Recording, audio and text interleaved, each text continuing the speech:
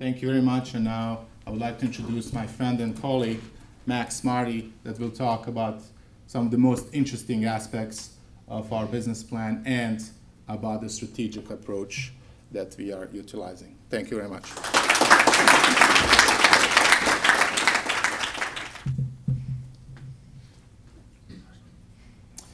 So I'm going to make this somewhat brief, and the reason for that is that I'm much more, I'm really interested in actually getting to the question and answer session and seeing what sort of things you guys can hit us with over at Blueseed.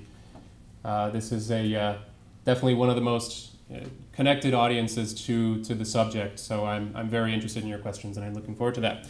But here let's run through some of the interesting data and some interesting conclusions and strategies that we've used over at Blueseed, and I think you guys will agree it's definitely worth it.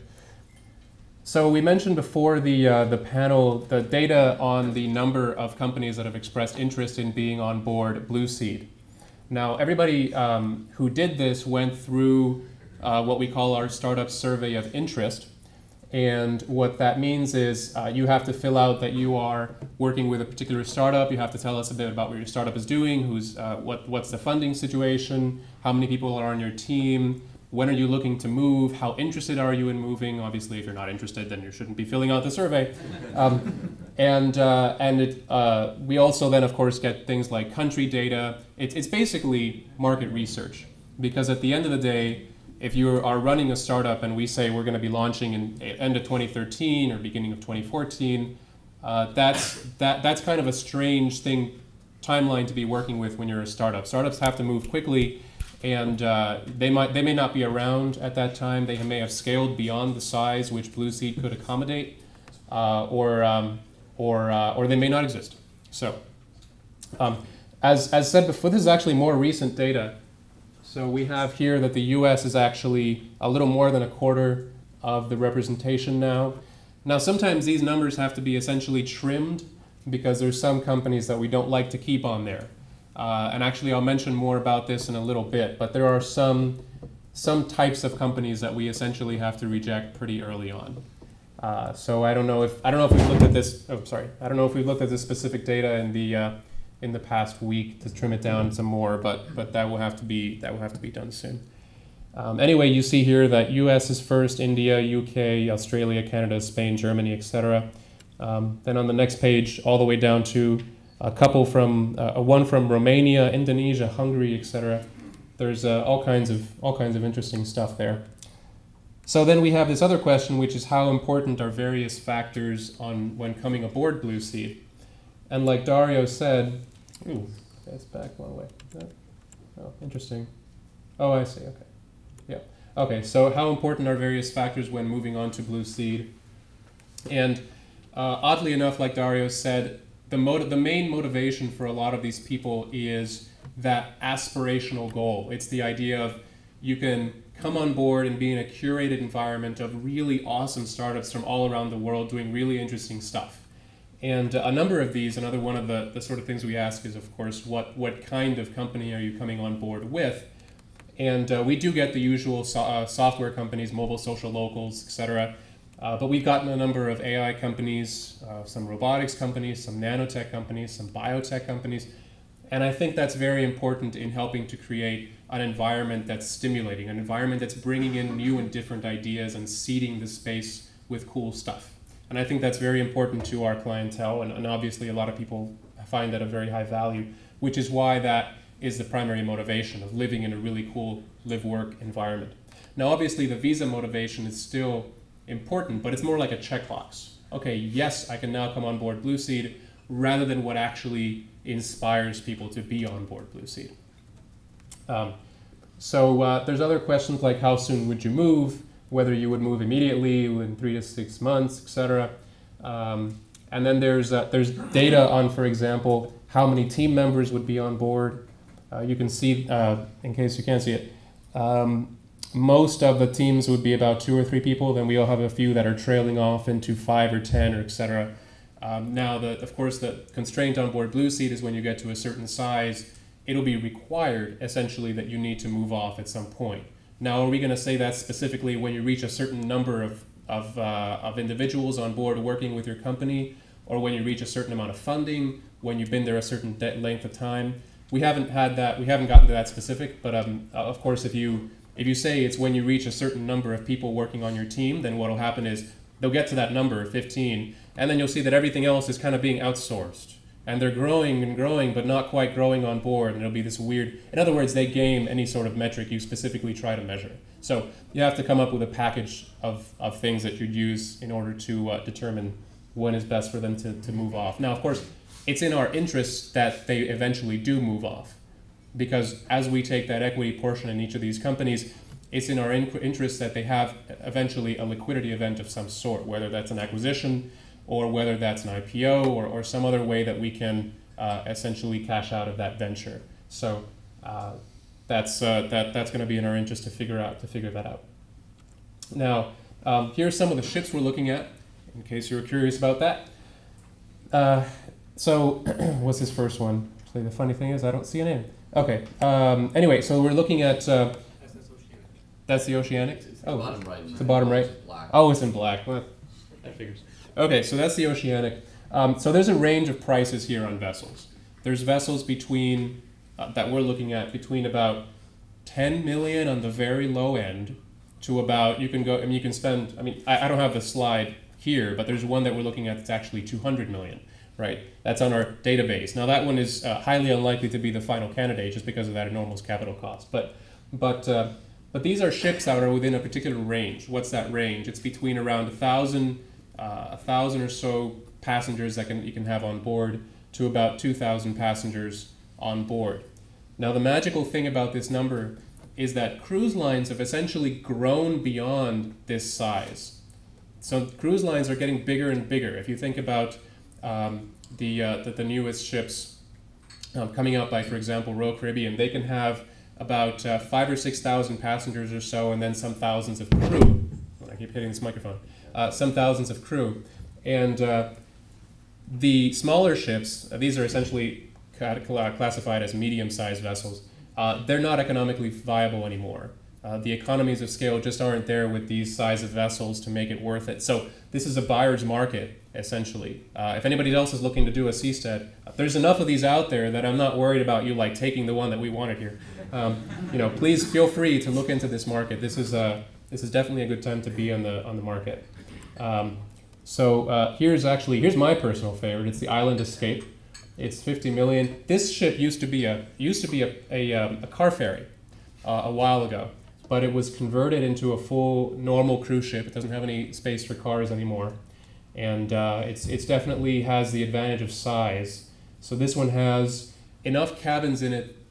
So if you're going to have 1,000 individuals on board who are entrepreneurs, some number of crew, and then some of sort of odd things that you want to add in there. For example, you want to have research institutes in there, you want to have other groups in there. Then you want a ship that's significantly bigger than the total passenger size you're looking for, because you're going to be converting a number of those cabins into, in our case, office space, right? No cruise ship comes with office space, the amount of office space that we're going to need already built in. So you're going to be paring down the total number of cabins, and that's going to affect the sort of size of cruise ship that you're looking at. So you can see this one has, this one's 50 million in this case, and for us, we're going to be, so buying a cruise ship is a lot like buying a house. You get a mortgage, you go to a bank, you get a loan, you put a deposit down, you put a certain amount of down payment, and then you pay interest on that loan for a while, etc. So in this case, it's a $50 million ship. You put 20% down, it's 10 million. You have to spend another amount of money retrofitting it, renovating to your needs, and then you have essentially a workable space for a seastead. Here's another one. That's the Atlantic Star, similarly priced to the Island Escape. And of course, there is always the option to actually build something from scratch, or mostly from scratch, essentially using some existing blueprints and coming up with something new. And our concept vessels are exactly that. We said to everybody who was designing these concept vessels, okay, we want you to use a space that's essentially a barge, a flat top, and then put on top of that anything that you think would be awesome, and then we worked with them to come up with a really cool set of designs. Now the advantage here is, of course, when you use a custom space, you can do a lot more with it. You can really have it suited to your needs. The problem is cost. So I say here 100 million for something that looks a lot like a normal ship, but if we were to build some of those concept vessels, it would potentially be even a lot more than that. So that is something that if somebody has incredibly deep pockets and is looking to start a seastead, you can go for it, but it's probably not an incremental step. Now, we still like to keep it there because there's a lot of people who are inspired by that vision, and of course, if somebody's willing to write the check, that's just fine. But it's probably going to be, in our case, something more like the ships you just saw. So now I want to talk about what I'm calling the real secret to starting a seasteading company. All right, here it is. It's coming up. Everybody, hold your breath. It's coming. First one, money. Okay. All right. So we all know that in this sense, I'm saying this in two ways. First, obviously, you need to have funding. That goes without saying. But it's more important than that. You need to have a business model that makes sense. You need to have a business model that's not just profitable, but very profitable. Why? Because you're swimming upstream here. You're trying to convince people of an idea that hasn't been done in almost any way, shape, or form, save for the existing cruise line industry. And they're going to look at you with sort of cross eyes and figure, what in the world is this person talking about? So it's only when you start saying, look, you're going to be able to make like 100 times the money you put in, then they start listening, of course, and they think you're crazy. But so you have to be very careful in how you balance all these aspects, and you have to come up with a story that makes sense financially and is demonstrating that your idea, even in its early and incremental steps, can be highly profitable. So this goes without saying, but I'm not going to say too much more about this subject because, frankly, a lot of different business models vary a lot in regards to how they approach this subject, and you're going to hear a lot more about this from people who are more well-versed in the other business models at this point than I am. Now, number two, politics. So that is the second, but no means less important of the two. And notice here that what I'm not saying is all that important at this incremental step. Apologies to George, Director of Engineering at TSI, but is the things like engineering questions. So a lot of the engineering questions, at least in our case, have been solved or were solved to a sufficiently good degree early on. And for example, is it possible to moor in the waters we're looking to moor in at the depth we're looking to moor in with a vessel of the type we're looking at? Yes. Is it expensive? Yeah, it's pretty expensive, but it's not infeasible when it comes to financially, right? It costs a few $1 million, possibly more. Let's say it costs $10 million. That's still not financially infeasible, and it won't cost more than that. So can these vessels that we're looking at withstand the ocean and the sort of systems that are present in the environment we're looking at? Yes, they can. They have to be of a certain length and a certain size, or you lose your cookies on there every day, which would certainly not make for a pleasant startup experience. I certainly wouldn't be able to work on Blueseed if I was throwing up every day. So it has to be of a certain size. It has to be of a certain comfort level. And but yes, these are all problems that have been solved. Perhaps even some of the more interesting ones, like how do you get internet connections on board, etc. Those are all also, compared to money and politics, fairly trivial problems. Again, they're not in an absolute sense trivial. They're still difficult to deal with, but they're in a comparative sense trivial. All right, so politics, the more interesting one. This is the one I want to delve into a little bit because our strategy here has been very interesting. Now, there's 6 prongs to this strategy. Number one is to actually create a business plan, a business model that is broadly palatable to a broad base of individuals and people in the host country that you're going to be near, which is most important, but also around the world, because you don't want your business, you don't want to start a seasteading business next to North Korea and be palatable to North Korea. Well, that'll get you really far soon when you want to expand.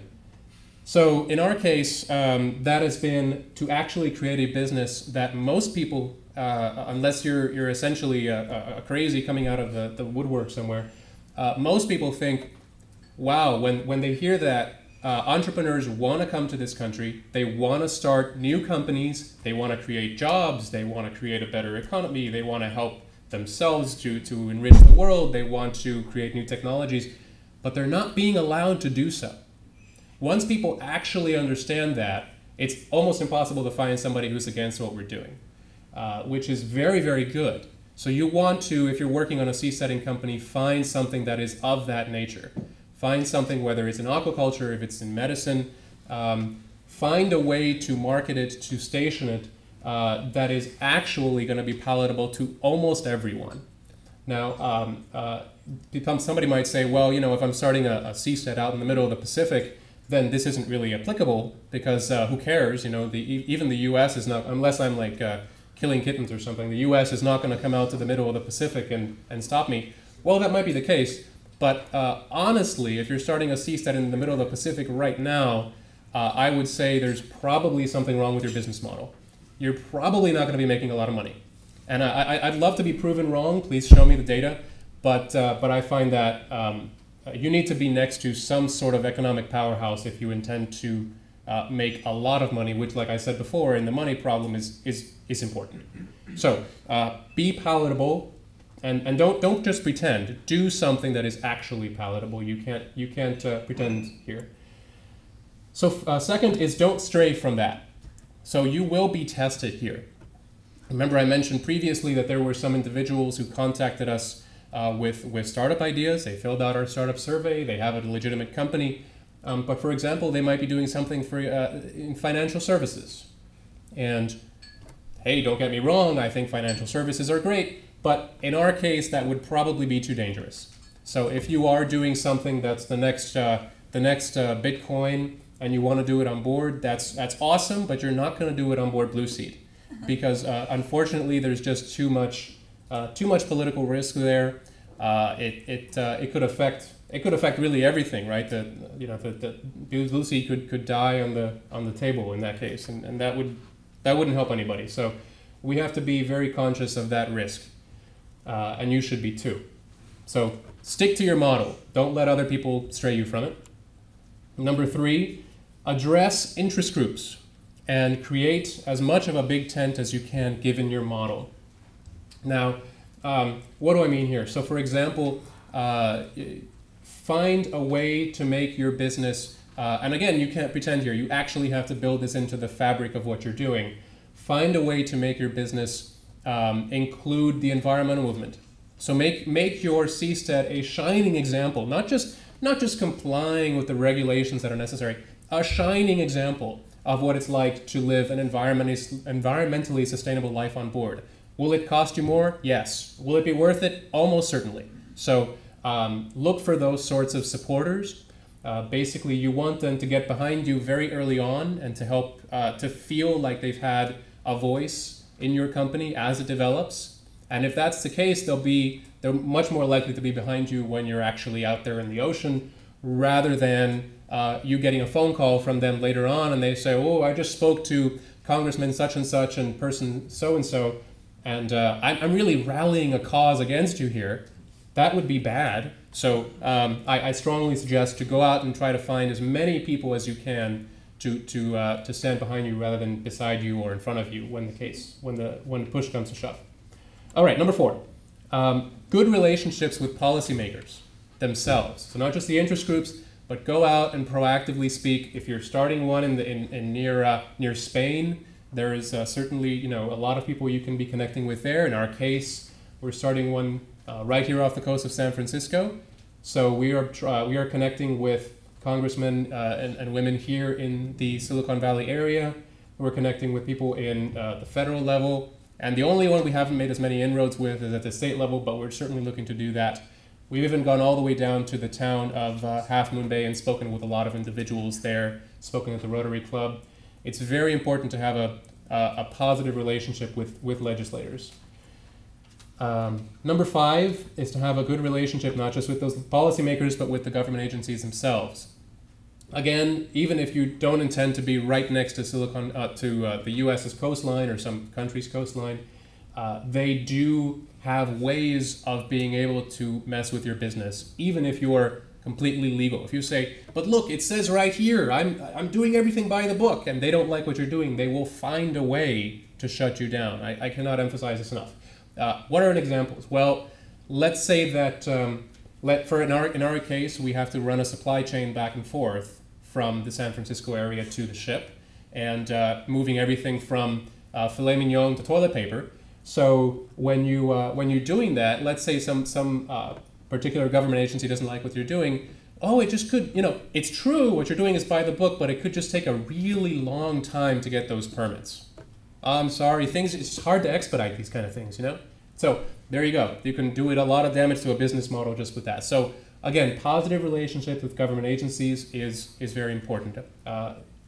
Customs and Border Protection in our case, United States Customs and Immigration Services, State Department, Coast Guard, Homeland Security, the list goes on. All right, and what's the sixth and final one here is good media exposure and a lot of openness.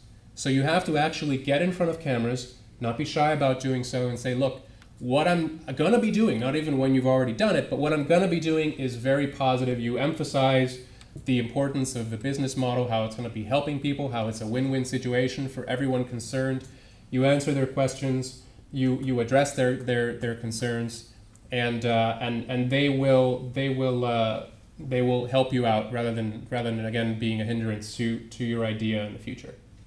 So without further ado, I would like to now leave it up to questions for myself or Dario or Sam. If you'd like to come up as well and answer anything, please do.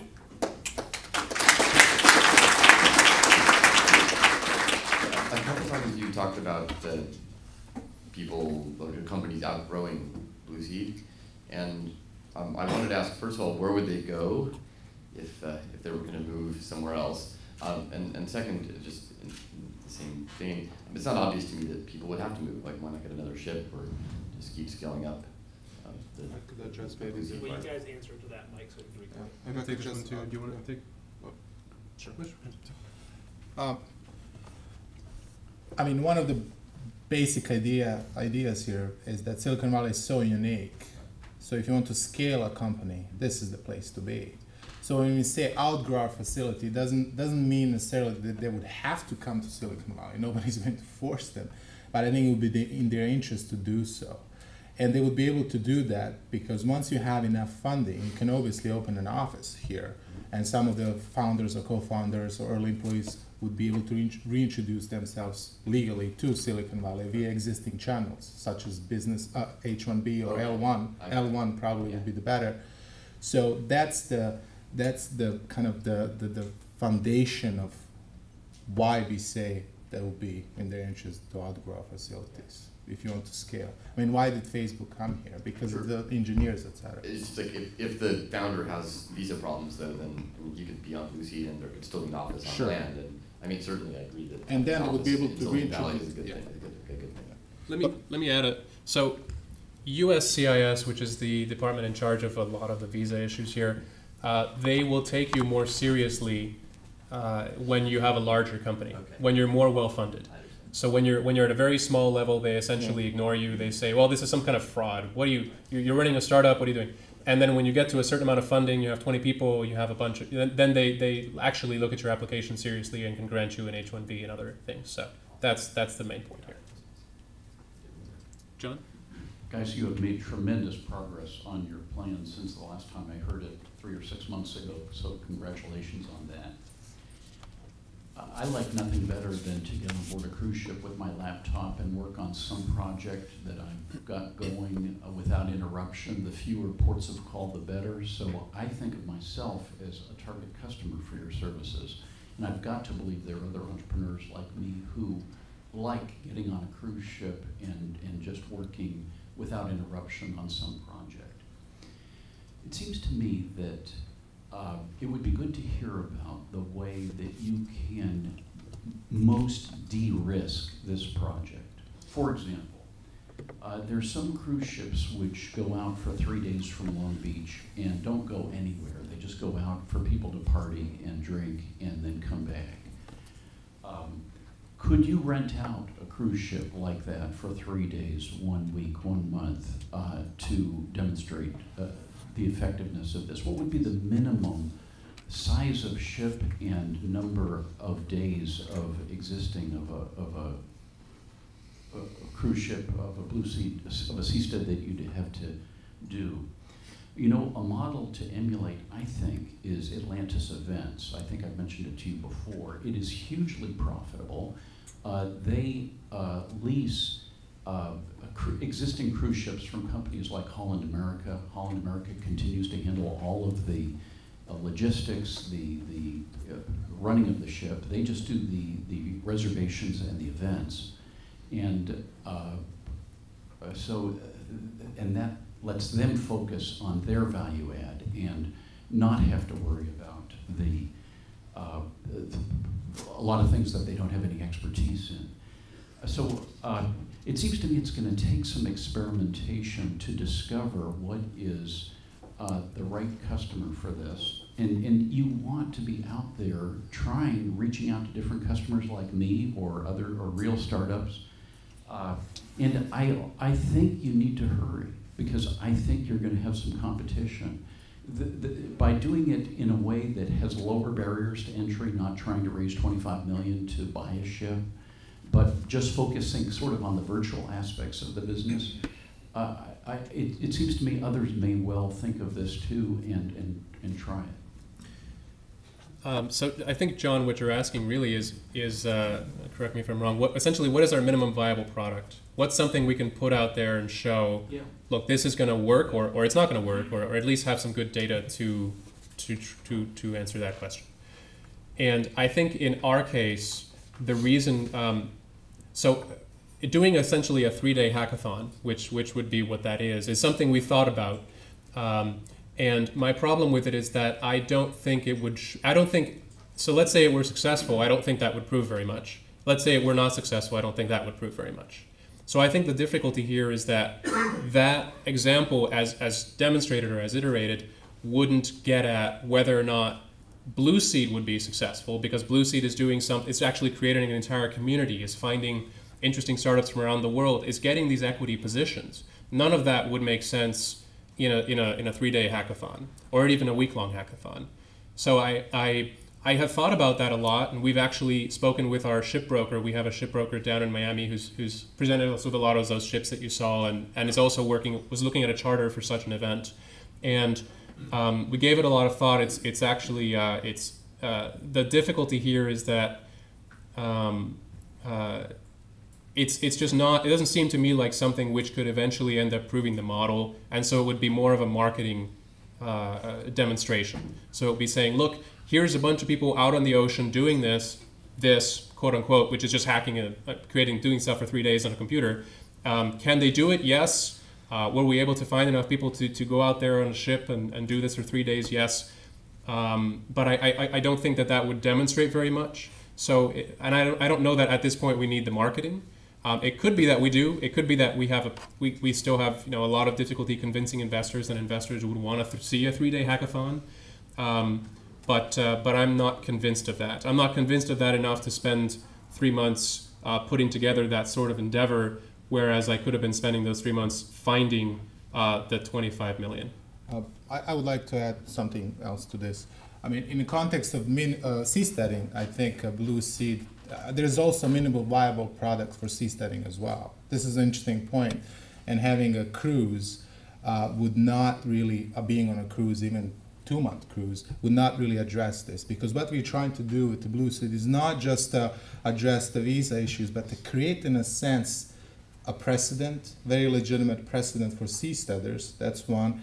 And in a sense, a new way of doing business as well. And for that to happen, as Max mentioned, you need to do a real thing. Now, this is not to say that there are no ways of de-risking this or minimizing necessary investments.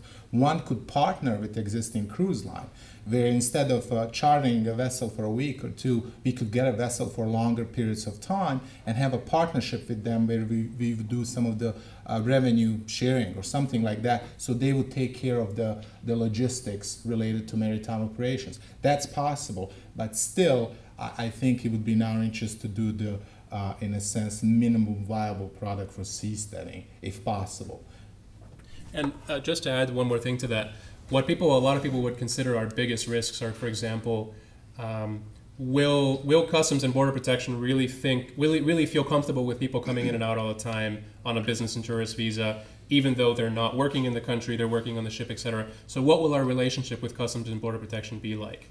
What will our relationship with the media and policymakers, like I was saying, one of I think our biggest, the most important core aspect of this business is the political aspects of this business. So how will they react to this? And I don't feel that your suggestion would test that, which to me is the actual risk and limiting question when it comes to Blueseed. So again, it would be a good marketing example. It would show people are interested in being on a ship and working on a computer, but I don't think it would get the chance to test whether or not startups could possibly be successful in that environment and the whole legal apparatus and the political questions that are the heart of the matter.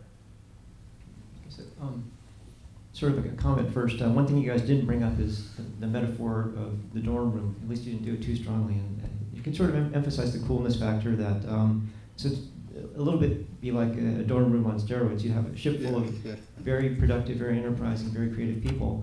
And you know, Facebook, Google, and probably Yahoo started in dorm rooms at Stanford. My question for you is, do any of the financials or success of existing land-based startup incubators, tech incubators, do you have any numbers from that would apply to what you guys are doing? It's not purely analogous, but I'm curious if you have some numbers based on that. So there was so Jeff, there was a recent article in Forbes on the top startup incubators that kind of addresses that question. A lot of the top incubators, whether that be Techstars, prefer to keep their numbers in-house as to valuation. They'll publish figures like 93% of our startups are still around, but they won't give numbers on valuation. The most key hard number that we have is Y Combinator, who says that their startups are worth $7.4 billion as of the last valuation, which is an average valuation of $45 million. If you look at their startup pool, the average lifespan is 2.5 years. So we're pretty excited about those numbers. Yeah, so I think somebody could ask what is the so relative to Y Combinator, how good are we going to be, right? And that's the hard question, right? I don't know, is it going to be half as good? Is it going to be just as good? Is it going to be a third as good? That's the difficult question. Yes. Are we better than Paul Graham? Yeah. So, Can foreigners do Y Combinator? Can foreigners participate in Y Combinator? No. Yeah, I was gonna say well, they do accept foreign applicants. They just don't want to deal with the visa stuff at all. There are visa problems. Yeah. Yeah. So like if you talk to Y Combinator about this. Yeah, and actually they. Michael, you repeat the question, please. Oh yeah. The question was, does Y Combinator accept or deal with foreigners and people with visa issues? And the answer is they actually publicly say, if you have a visa problem, don't come to us, and we're not going to help you in any way. So we would certainly be able to capture a lot of fruit that they don't have access to. George? Oh, Joe, I'm sorry.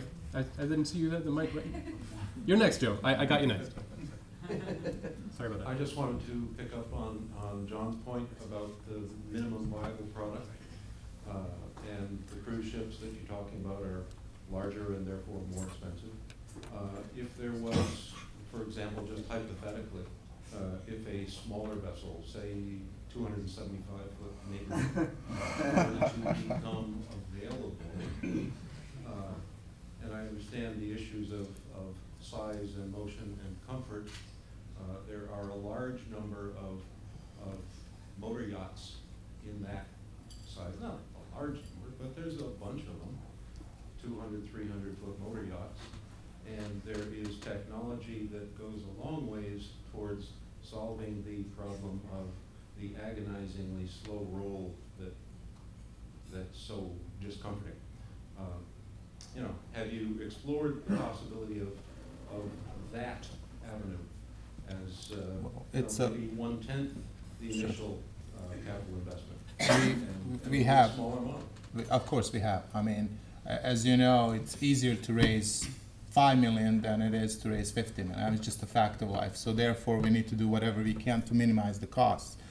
You mentioned the motion and seasickness and everything else. So we are limited to a certain extent about the location of our proposed location. We're talking about Silicon Valley. So this vessel needs to be close to Silicon Valley. And as such, needs to be able to withstand and properly, in a sense, accommodate people living in such a place. Here, there are some waves which are fairly big in a sense. We don't have hurricanes, we don't have, awful conditions, but it's not a lake in a sense. It's not a Gulf or whatever a good example is. So size matters. It matters a lot for issues related to comfort. So I would say that's one. Two, it's a business question too. We're talking about economies of scale. So how many people we will be able to house in a smaller vessel?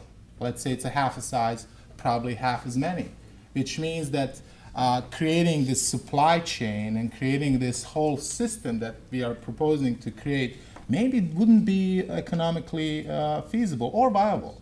So you have two constraints here. The kind of physical constraints related to environment, just the nature, and the business constraints. I mean, would it be in our interest to do that, considering what else we have to create? I mean, ferries, for example. Would it be economically viable to just ferry 2, 3, 5 individuals? So these are the questions that are really, really serious. But in a nutshell, we will do whatever we can to minimize the costs. But these are the constraints we have to live with, in a sense. Thank you. Joe? Why are so many U.S. companies interested in renting space on Blueseed? This is Jeff's point, neatly summarized. Max can adjust. It's coolness factor. We internally call it coolness factor, but this is what they told us. We asked them this question. Why do you want to come? I mean, it's exposure to the ideas and the people and the sort of collaborative environment that they're going to have on board. So when we talked before about the fact that it's going to be a curated environment and only the most awesome and interesting startups and a lot of people doing that, for example, it's not just startups that are going to be on board. We're also reserving a certain number of spaces for what we're calling the enhancer segment. And enhancers are groups such as research organizations. So the Monterey Bay Research Institute is looking to have a spot on board. Academic groups. The Haas School of Berkeley wants to potentially have a number of students on board. So it's kind of like I like to think it's sort of like a startup zoo. So you have the Berkeley students like pointing and oh, look at the startups all working hard and chugging away in their computers. I also sort of have this terrible. I had a nightmare once of investors coming in from China or something, and they sort of see all the startups working, and they point and they talk about the startups. And I'm going to be really being not PC here, right? But by the way, anyway. It's not a nightmare. I mean, it is a nightmare in Max's mind, but some of those would be willing to pay good money to have a chance to spend a week or two in this environment. That's we true. Actually we heard serious suggestions from German executives that would like to do this. They have this Mittelstand. They're very conservative, and they would like to experience something new and exciting. And they would, I mean, yeah, it could be a nightmare in one way, but we could make a little bit of money doing that. Just a zoo element and take it, monetizing. Maybe we should stop using that term, right? I talk about the political stuff. That's shooting myself in the foot here.